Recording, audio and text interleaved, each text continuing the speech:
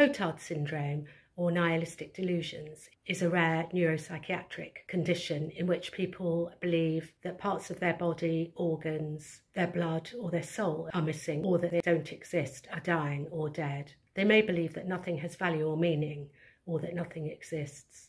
Suicide attempts are common.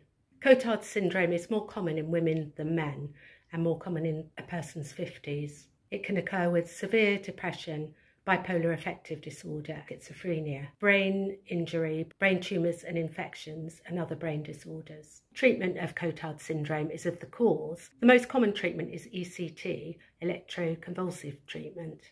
Other treatments include medication, psychotherapy and behaviour therapy.